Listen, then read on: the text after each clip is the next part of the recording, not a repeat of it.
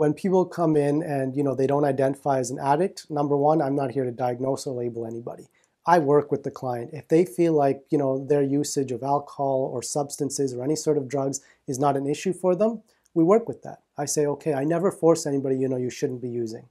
I think if that's what they would like to do, we're going to work on that. What I will ask though is this affecting your life in any way? And maybe it's not. Maybe they say, no, I'm fine. That's okay.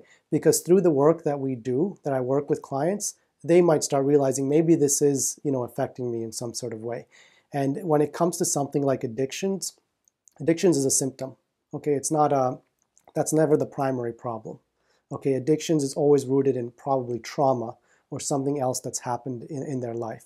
So we never kind of focus on, okay, like just stop using, because they're never going to be able to stop using until they deal with some of those other things that are going on. So addictions is a symptom, and I would never, force anybody to say, you're not going to use. I have many clients even now that are they're using cocaine or other substances, and that's okay. I'm not going to force them to say, you got to stop using. I'm not here to tell them what they have to do. That is going to be their choice. We do work through some of those things, like, has this had any effect on your work performance or on anything else?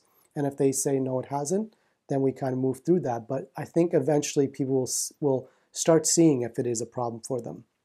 Through the work that we do, they're going to be seeing, well, I didn't go to work the other day. And then we start kind of exploring like why that happened. Well, I thought I was just tired, but it turns out I was just hungover. Okay, so now we're starting to see some consequences of this. And it's up to people. Once you start seeing these consequences, do you want to change them or not? And it's up to you, right? Regardless of what we do, I'm not going to judge. I will continue to support that person with the decisions they want to make, as long as those decisions are not harming themselves or somebody else.